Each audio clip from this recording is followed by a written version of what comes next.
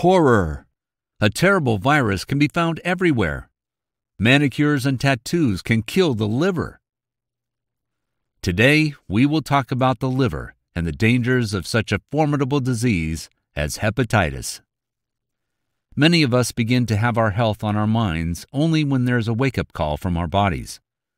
This also applies to the liver, which bears special responsibility for numerous and very important processes occurring in it.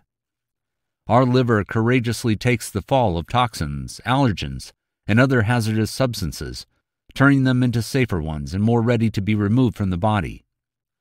It does the same with an excess of hormones, vitamins, and other elements useful to us in normal dosages. On the other hand, the liver accumulates reserves of useful substances, vitamins, and microelements for the regulation of carbohydrate metabolism, and a large amount of blood in case of emergency compensation for blood loss. The liver also synthesizes hormones and enzymes, blood plasma proteins, cholesterol and lipids, bile, including the specific pigment bilirubin, without which our body simply could not exist. Humans' attitude toward the liver has always been respectful. At all times, the liver was perceived as an organ of special importance. Over the past 2,000 years, opinions on liver structure and function have changed and developed. It has been well studied from an anatomical point of view since ancient times. In antiquity, religious beliefs coexisted with the data of anatomical and physiological studies. As far back as ancient times, people made up a system of knowledge about the liver. The features of the development of liver diseases were carefully studied and described back in those ancient times so that the conclusions of modern medicine often find endorsement in ancient sources. The most important role was attributed to this organ. The liver was considered the receptacle of life. It was identified with life. Religious and mystical properties were attributed to the liver. The Babylonians, studying the liver systematically, made clay models of it, on which they depicted ritual symbols and mantras like, "Let your liver be smooth." The practice of studying the liver spread from Mesopotamia to Greece, where it was most deeply developed. The ancient Greeks depicted the rite of examining the liver on amphoras. The Etruscans smelted it from bronze or sculpted it from clay, and later used it as a teaching aid. For example, a bronze model of a liver dating back to the 3rd century BC was found. The myths of ancient Greece reflected the medical viewpoint on the liver, reflecting its high resilience. So, in the myth of Prometheus, the gods punished the hero for giving fire to people and chained him high in the mountains, and a merciless eagle pecked out his liver every day. But the liver was restored during each subsequent night. The same fate befell Titus from the famous Odyssey of Homer, whose liver was eaten by 2 vultures in the underworld. During the 5th and 6th centuries BC, science began to displace myths in the study of the liver. So Diogenes described the large vessels of the liver and introduced the concept of hepatitis, which means liver inflammation. Ancient scientists considered the liver as the main organ of blood circulation and digestion. Even back then, it was known that it was in the liver that bile was formed. Jaundice caused serious concern in ancient people and evoked fear and hatred. In the 5th century BC, Hippocrates described the association of jaundice with liver disease. He was the first to comment on such a disease as liver cirrhosis. This is the process of formation of connective tissue in the liver, which leads to dysfunction of the organ. In his opinion, a combination of jaundice with a hard liver was a bad sign.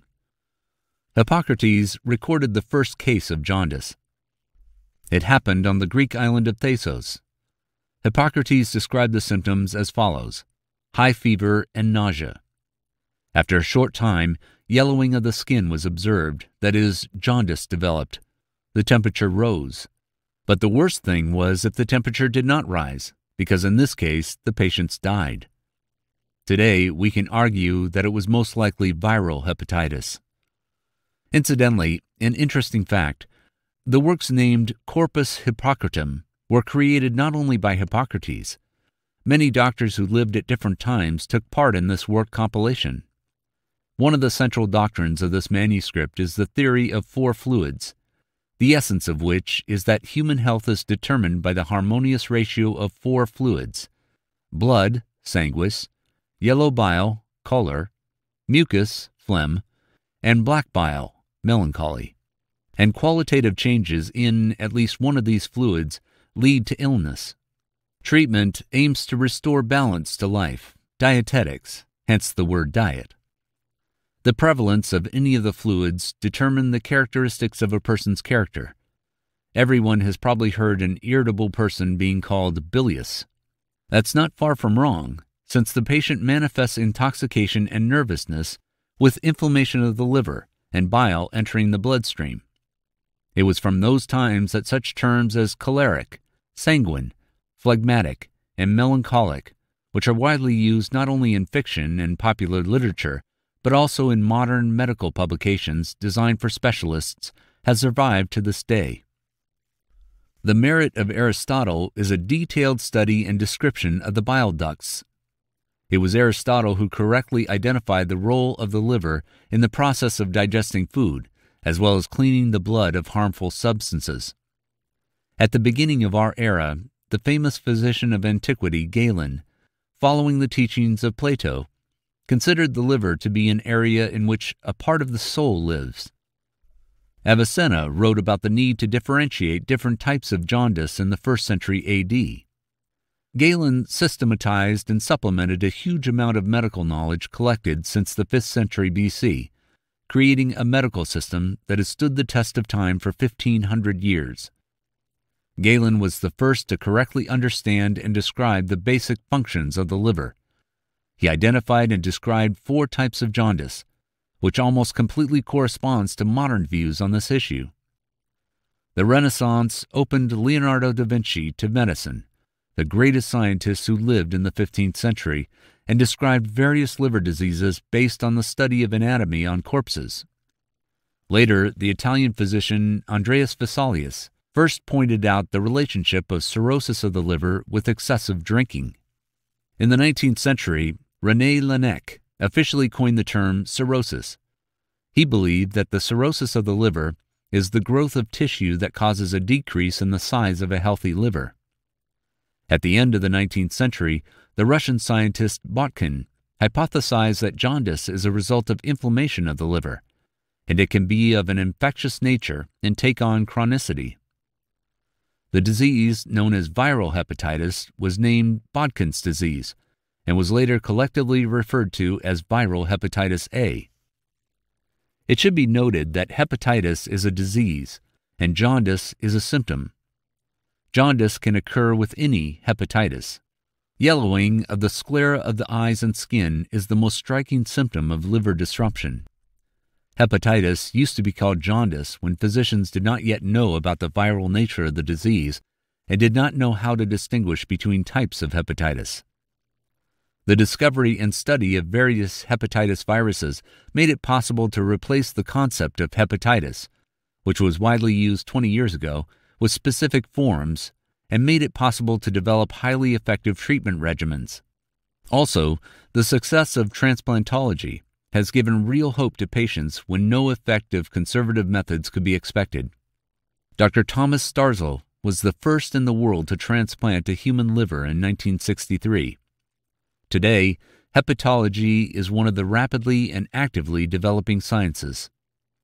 The general concept of hepatitis combines viral hepatitis and those of non-viral origin, developing due to poisoning, alcohol abuse, or taking certain medications. We will discuss the most common types of viral hepatitis. In total, there are several strains of hepatitis virus. All of these viruses are transmitted in different ways, sometimes similar, sometimes completely different, but they all have a significant impact on the liver and overall health. The virus of some types of hepatitis can cause disease, the symptoms of which include yellowing of the skin, so-called jaundice, feeling of constant fatigue, nausea, vomiting, and abdominal pain, as in the case of hepatitis A. But there are types of hepatitis that can also cause a serious chronic infection. You probably noticed that there are hepatitis viruses with different letters. What do they mean? There are only 5 letters in the designation of the viruses that cause hepatitis: A, B, C, D, and E. We will consider the most common hepatitis viruses A, B, and C. It is easier to sort through them than you think. Hepatitis A is a disease of dirty hands. The virus is transmitted through water and food and is more common in regions with poor sanitary and hygienic conditions. Hepatitis A almost always occurs in an acute form, which means that they end in recovery in a fairly short time. As far as the number of registered cases is concerned, this disease ranks 3rd after acute respiratory viral infections and acute intestinal infections. Viral hepatitis A is an acute viral disease that affects the liver, is characterized by jaundice and intoxication. It's a fairly common disease, since the way its viruses enter the body is the same as gastrointestinal infections. Hepatitis A does not cause chronic liver disease, but can be accompanied by severe symptoms and sometimes lead to acute liver failure, often resulting in death. Susceptibility to this hepatitis is universal, but children, adolescents, and young people under 30 are more likely to suffer from it. Clinical symptoms of the disease are also observed more often in adults than in children. The prevalence of its severe forms and mortality are higher among older people. In children under 6 years of age, the infection usually has mild symptoms, with jaundice developing in only 10% of cases. Hepatitis A occurs both in the form of isolated cases and in the form of epidemics. The incidence is seasonal, especially in summer and autumn. Epidemics can also be protracted and affect entire communities for several months as a result of person-to-person transmission. The disease occurs on all continents and in all countries of the world. Viral hepatitis A has become most widespread in countries with warm climates and poor sanitary conditions. Many cases of infection with the hepatitis virus occur on vacation in hot southern countries, for example in Egypt, Tunisia, Turkey, and India. The virus is stable in the environment, persists in water, in food, on various objects for a long time, and dies at a temperature of 95 degrees Celsius. By being excreted from the patient's body in the feces, infecting the water and soil, the viruses get on human hands and then on household items and food. Commonly, infection occurs when using bad drinking water infected with the hepatitis A virus. Water in rivers, lakes, and seas polluted by sewage and used for bathing also constitutes a danger. Transmission of the virus is also possible through food that has not been heated before consumption. Seafood dishes that are not cooked correctly are also dangerous. Infection through dirty hands most often occurs in public places, as a result of contact with contaminated doorknobs, railings, contaminated household items. When penetrating into the body, the virus infects the liver cells. Inflammation and necrosis develop, manifested by the poisoning syndrome and enlargement of the liver, and sometimes the spleen. Incubation, that is, a latent period of 7 to 50 days. The disease begins with a period of 1 to 2 weeks, when a patient experiences an aversion to food, or a decrease in appetite, nausea, vomiting, skin itching. Joints may ache. The patients may have a runny nose and cough. Most often, the onset of the disease is accompanied by a rise in temperature and may resemble the flu. The urine becomes dark, the color of strong tea, and the feces become discolored, resembling the color of white or gray clay. This is followed by a period of jaundice for 2 to 4 weeks. The whites of the eyes turn yellow, then the skin. As a result, the appearance of jaundice is accompanied by a decrease in body temperature to a normal level, and the headache also becomes weaker. A blood test reveals an increase in bilirubin content, a bile pigment, one of the main components of bile in the body. Jaundice is not always the case. A suppressed form is also possible.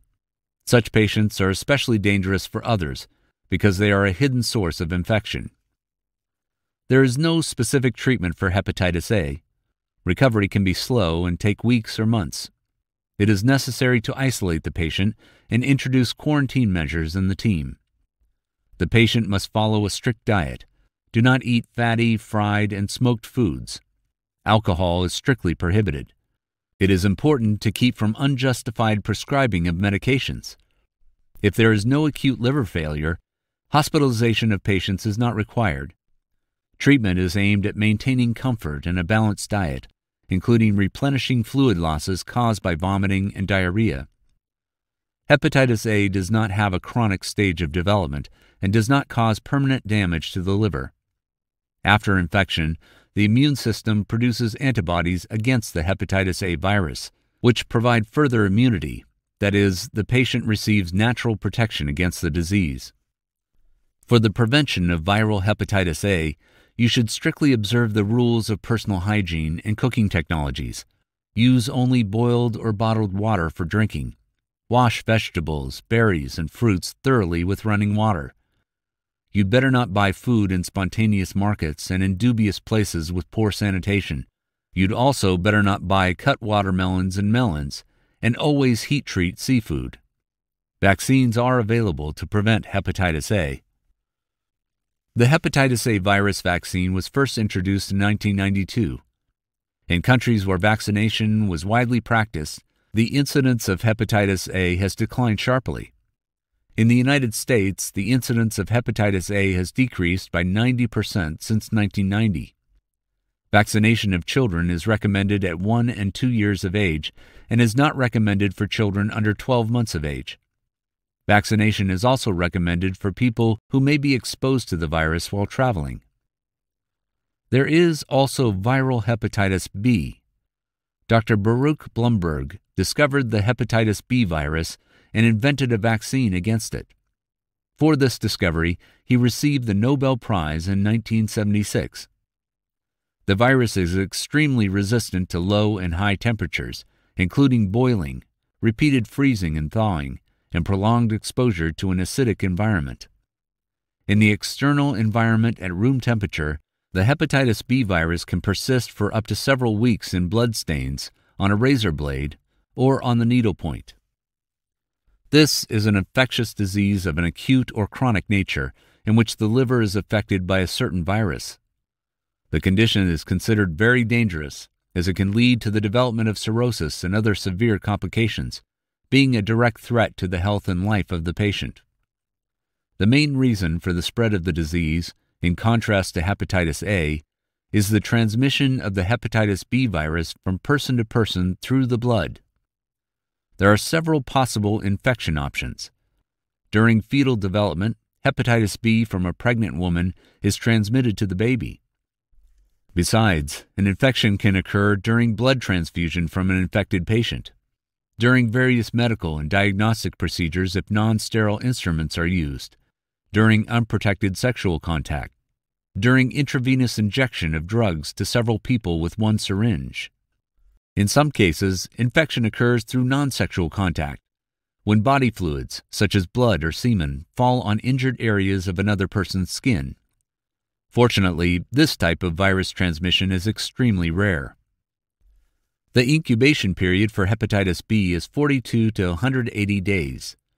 Symptoms, such as hyposthenia or a slight increase in body temperature, the patient can easily attribute to the banal ARVI.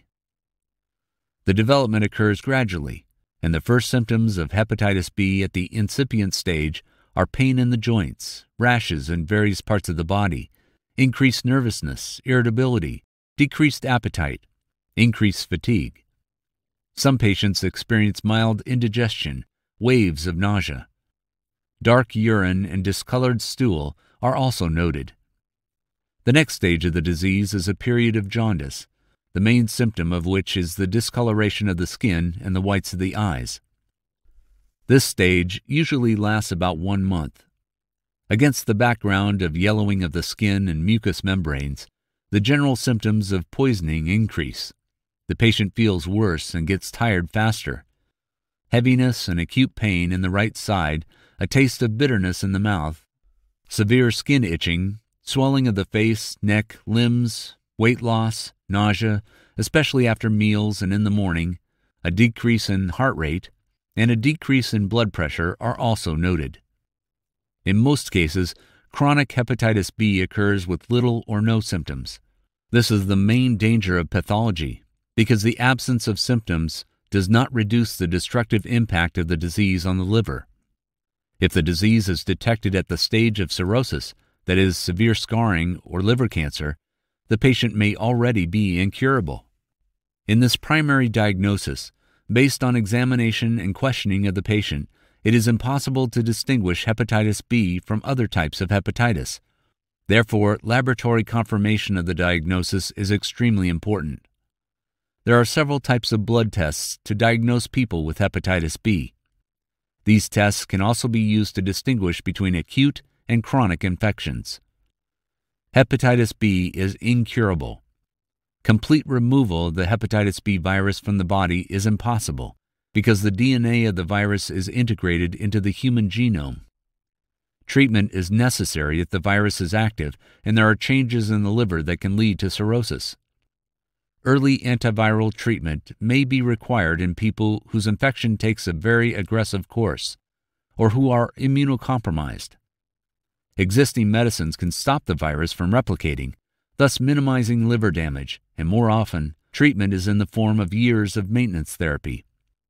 People with hepatitis B can live long and healthy lives. Prevention of infection with hepatitis B is, first of all, safe sex, minimizing the number of partners and the use of condoms. It is also important to recall that intravenous drug use often leads to infection with hepatitis. At the national level, the World Health Organization recommends work with injecting drug users, disposable needle and syringe programs, and condom distribution programs for people who inject drugs. To prevent infection with hepatitis B in the family or in public places, you should follow the usual precautions. Avoid sharing personal hygiene products and be wary of other people's blood. Any skin lesions should be covered with a plaster or bandage. Children should also be taught these rules. Vaccination against hepatitis B is a universal method of protection for all routes of infection. Hepatitis B vaccines have been widely recommended for infants in the United States since 1991. Parents do not usually want to vaccinate their child immediately after birth, so as not to burden the immune system.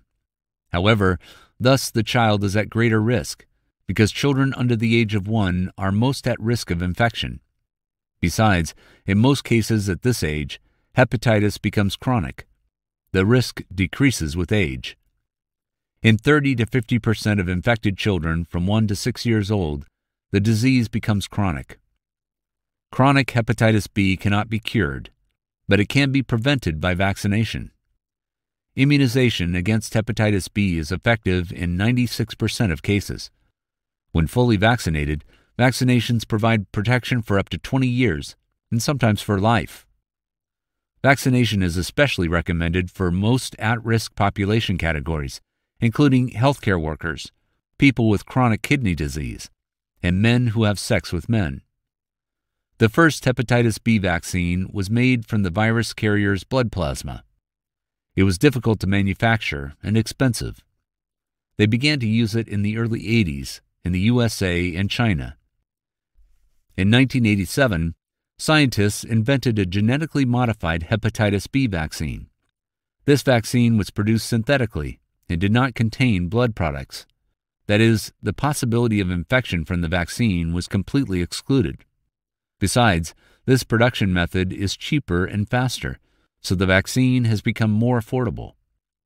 In 2013, hepatitis B immunization was introduced in 183 countries. There is also the hepatitis C virus.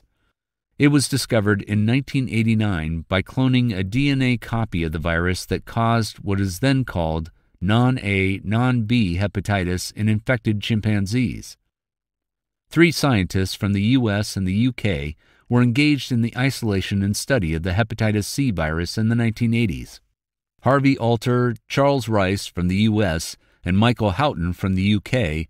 received the 2020 Nobel Prize in Physiology or Medicine for their discovery and the study of the hepatitis C virus. When infected, the hepatitis C virus, just like with other types of hepatitis, infects healthy liver cells. A viral attack activates the immune system, causing inflammation. When hepatitis C becomes chronic, the attack of cells on the immune system intensifies. Over time, inflammation damages the liver, killing liver cells and leaving scars of connective tissue, that is, the formation of hepatic fibrosis. Hepatitis C causes liver inflammation that may not show up for years. In the human body, the virus multiplies rapidly, which at the chronic stage can cause the development of cancer lesions, cirrhosis, and hepatic cancer. Chronic viral hepatitis C is called a sweet killer. It is considered the most dangerous type of hepatitis, both because of the development of pathological processes in the body and because of the peculiarities of the disease progression. As a rule, there is no expression of hepatitis C symptoms. Infection of the body proceeds in a latent, indolent form. Clinical manifestations of this disease are not visible. Often, a person can attribute the symptoms of hepatitis C to common overwork. Feeling a decrease in efficiency, constant weakness and fatigue, a person may not suspect that a deadly virus is multiplying in his or her body. Remember, a person can be infected with hepatitis C without being aware of that. Only a doctor who is an expert in viral hepatitis can diagnose this disease. Manifestations of chronic viral hepatitis C depend on the duration of the disease and the degree of inflammation of the liver tissue. Pathological changes in the liver are not always diagnosed using traditional ultrasound of the liver. Only a comprehensive and multidisciplinary examination of the entire gastrointestinal tract will tell the doctor that the patient has begun to suffer liver changes. If chronic hepatitis C infection is diagnosed, the patient should be examined to determine the degree of liver damage, such as fibrosis and cirrhosis of the liver. This can be done with a liver biopsy. It is also important to conduct non-invasive tests at the stage of prenatal development, giving a chance to identify significant abnormalities in the unborn child. Just a sample of the mother's blood is necessary for the test. Based on the data on the degree of liver damage, a decision is made regarding the methods of treatment and case management. Early diagnosis helps to prevent infection-related complications and further transmission of the virus. Testing is recommended for individuals in high-risk groups. Unfortunately, nobody's insured against contracting hepatitis C. This does not always require personal contact with an infected patient. The disease usually spreads when the blood of an infected person enters the body of an uninfected person. People who often receive blood transfusions, as well as those who have been on hemodialysis for a long time, are at risk. Newborn children are susceptible to infection if their mother is sick with hepatitis C. Besides, there are rare but still possible situations of contagion.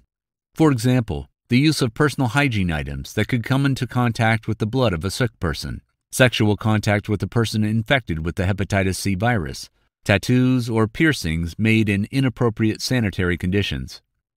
It is important to know that the hepatitis C virus is not transmitted by sharing cutlery, breastfeeding, hugging, kissing, holding hands, coughing or sneezing, or insect bites. It also does not spread through food or water.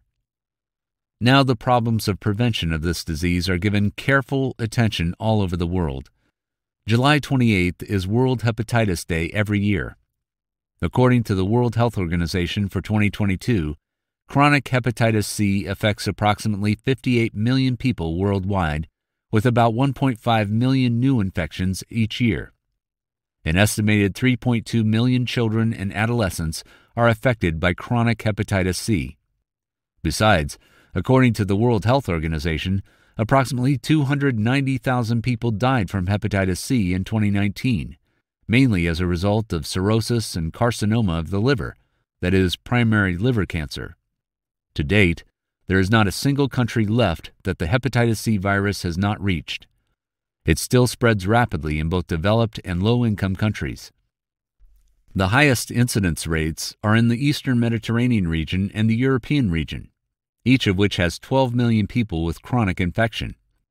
About 10 million people are chronically infected in the Southeast Asia and Western Pacific regions, 9 million in the African region, and 5 million in the Americas region. At present, chronic viral hepatitis C is officially recognized as a curable disease. A primary infection does not always require treatment, as in some patients the immune system successfully copes with the virus itself. However, treatment is prescribed for those patients in whom hepatitis C becomes chronic. The goal of therapy for hepatitis C is complete cure. Therapy involves antivirals and, with proper and timely treatment, gives a complete recovery. Antiviral medication is based on the degree of liver damage, an analysis of the likelihood of therapy success and potential risks of adverse events, and also depends on the presence of comorbidities. Among the medications for the treatment of hepatitis C, there are those that act only on certain genotypes of the hepatitis C virus, and there are pan-genotypic regimens, that is, effective for all genotypes of the virus. For a long time, the only treatment for hepatitis C was regimens containing interferon. Due to poor tolerability, side effects, and a long course of treatment, it was prescribed only with significant progression of the disease. Modern interferon-free therapy, which consists of medicines without interferon, combines high efficacy and safety with a relatively short course of therapy. The first interferon-free medicines affected individual virus genotypes. Despite their high efficiency and safety, they did not solve all the problems. Therefore, studies continued and ended after the development of universal pan-genotypic schemes that are suitable for most patients, including the so-called difficult ones. Their use has become the world standard, as it allows for minimizing the treatment duration, the burden on the healthcare system, on the physician, and, most importantly, on the patient. The World Health Organization recommends the use of pan-genotypic regimens for the treatment of viral hepatitis. They help to avoid an additional stage of diagnosis, reduce treatment time, increase efficiency, and save a sufficient amount of money at the national level. WHO recommends this therapy for all adults, adolescents, and children under 3 years of age with chronic hepatitis C infection. This regimen cures the majority of those infected, while the course of treatment is short, usually 12 to 24 weeks, and its duration depends on the absence or presence of cirrhosis of the liver.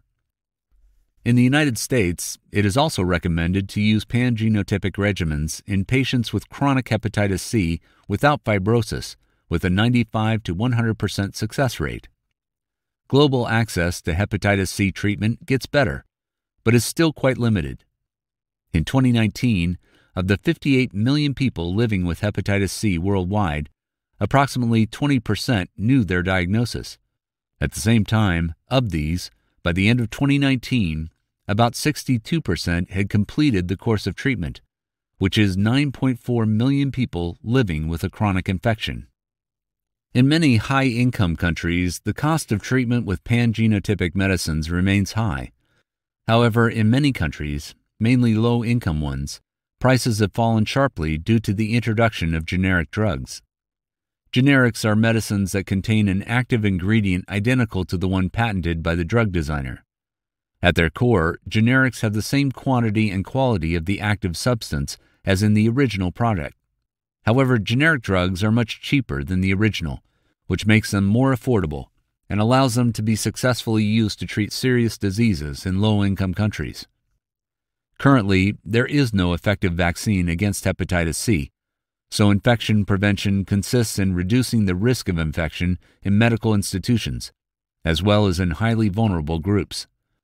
These include injecting drug users and men who have sex with men, especially those infected with HIV.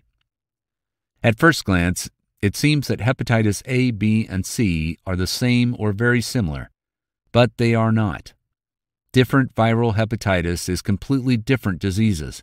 Each of them is caused by its own pathogen. Transmission routes, methods of treatment, and prevention may differ. They have only one thing in common. In all cases, the target is the liver. For example, hepatitis A rarely becomes chronic, is easily tolerated by children, and is transmitted orally, that is, through the mouth. Hepatitis B and C viruses are transmitted through the blood. In 10% of adults, hepatitis B goes into a chronic stage, which is incurable by this time. Modern preparations can only reduce the activity of inflammation and damage to the liver. Hepatitis C is often called the sweet killer due to the fact that in many cases the disease does not manifest itself at all. In 20% of cases, the body's own immune system copes with the disease, but in the remaining 80%, it also becomes chronic and lasts for decades, eventually progressing into cirrhosis or liver cancer. However, hepatitis C can be cured, unlike hepatitis B. Hepatitis B and C are often compared with such a terrible viral disease as HIV. It can be noted that hepatitis C is about 10 times and hepatitis B is 100 times more contagious than HIV. Besides, unlike HIV, hepatitis viruses can live outside the human body in the open air for up to several weeks and remain active. This means that, unlike HIV, hepatitis can be contracted in a contact household way. The probability of getting HIV in this way is almost zero, while at the global level, mortality from viral hepatitis is comparable to that from tuberculosis and HIV. Often in society, it is believed that the hepatitis C virus only affects drug addicts, and as a result, this disease is considered shameful. There is a so-called stigmatization of the disease, and that's why people suffering from hepatitis are afraid of condemnation from people around them. However, anyone can become infected with hepatitis C, in a hospital during medical procedures, in a cosmetic or nail salon, or at a tattoo master. A child can get the virus from the mother in the prenatal period, and drug addicts also need not only proper treatment, but also the support of society. Fortunately, today in all developed countries, there are funds and societies to support patients with hepatitis, helping them to endure difficult situations and cope with this dangerous disease. Here is a story of a specific person who contracted the hepatitis C virus and overcame it. Eve was just over 20 years old when she found out about her illness. It seemed to her that everything was lost. Sweet killer hepatitis C, death of a husband, loss of a job. But now Eve is completely healthy. She's the head of a charitable foundation and an activist in helping patients with hepatitis, helping others to carry on along this difficult path. She is also expecting her third child. Fortunately, her older sons are healthy, although she gave birth to them while being ill. Perhaps they were saved by the fact that the disease at that time was not yet in the active phase, or maybe they were just lucky. Drugs are the cause of all her troubles. Eve grew up in an orderly family, got married early for great love, and thought that she had a run of luck. But her first husband was a drug addict. So Eve got the hepatitis C virus. Well-being created an illusion that there was still time. If there is no other way, she could drink some medicine to support the liver. It wasn't until nearly 10 years later that the woman began treatment, when she divorced her first husband and met another man. When Eve nevertheless decided on treatment, the eldest child was 10 years old, and the youngest was a year old at that time. The first 6 months of treatment seemed like hell to her. After each injection, she got a fever which lasted for 4 days.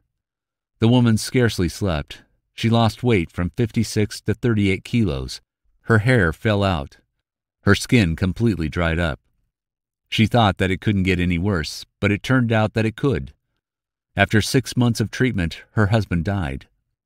She had a choice, whether to quit treatment or move on. At that time, Eve participated in the project, under the terms of which she was supposed to motivate people to be treated by personal example. She told how important it was to tune into treatment not only for themselves, but that they should also prepare their loved ones for this difficult period. Eve's doctor, to whom she is immensely grateful, was her greatest supporter. Since then, Eve has been helping others for 9 years already. The woman heads a charitable foundation that helps adults and children with chronic diseases, HIV, hepatitis, tuberculosis, as well as those suffering from drug addiction and alcoholism. According to Eve, a sick person often knows that treatment was the right decision, but cannot make it. And sometimes a living example is enough. when someone who has already gone through all this tells them, "You can deal with it." Such decisions are even harder for parents of sick children. Eve communicates with them, sees the experiences of their mothers. This is a very difficult situation when not only the consultation of a specialist in communicable diseases, but also the support of an equal consultant who has gone through all this him or herself, and the help of a professional psychologist is necessary. This is evidenced by the whole experience of Eve's illness, treatment, and work. Summing up all of the above, we can say that all types of viral hepatitis is a really serious and dangerous disease. In most cases, protection against infection is in our hands. We just have to follow hygiene rules, use condoms during sex, do not use any drugs, especially injecting ones, and undergo medical examinations and tests on time. And be sure to get vaccinated. Sincerely yours, Dr. PopMed.